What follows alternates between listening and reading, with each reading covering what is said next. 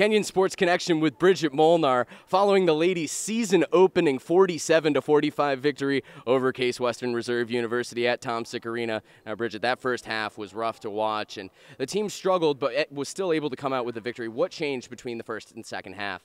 We really just got adjusted to them switching everything. So in our defense, we're used to having people stay with us, but when they switch all the screens, it was just an adjustment. So we were struggling to get our shots off, we were rushing, and we just calmed down in the halftime. We were like, hey, we got this, calm down. It was really just the leadership. Everybody pulled us together, and I think we did a great job of just staying focused.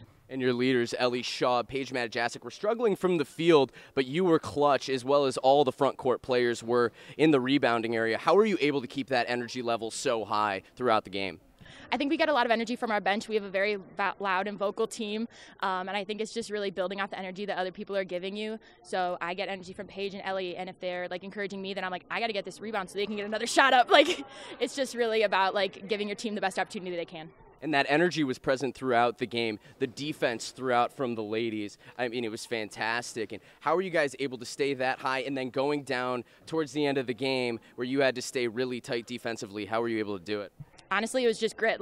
We didn't give up. We kept fighting, and I give it all to the energy, and I give it all to our team.